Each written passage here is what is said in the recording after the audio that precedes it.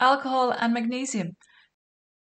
Drinking habits can sometimes blur the lines between healthy and acceptable social drinking and excessive alcohol consumption. The long-term effects of alcohol are very real and can lead to serious and lasting medical issues that begin with vitamin deficiency.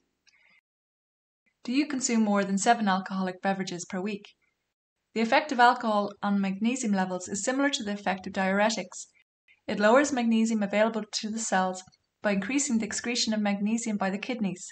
In studies, clinical magnesium deficiency was found in 30% of alcoholics. Increased alcohol intake also contributes to the decreased efficiency of the digestive system, as well as vitamin D deficiency. Alcoholics have been found to have deficiencies in calcium, magnesium, iron, and zinc. Research shows that drinking alcohol itself does not limit the absorption of minerals, but alcohol-related problems do. Mineral deficiencies may be caused by other alcohol-related conditions. Decreased calcium absorption caused by fat malabsorption. Magnesium deficiency due to poor diet. Magnesium loss due to excretion, vomiting and diarrhea. Iron deficiency due to gastrointestinal bleeding. Zinc losses related to other nutrient deficiencies. Taking care of yourself.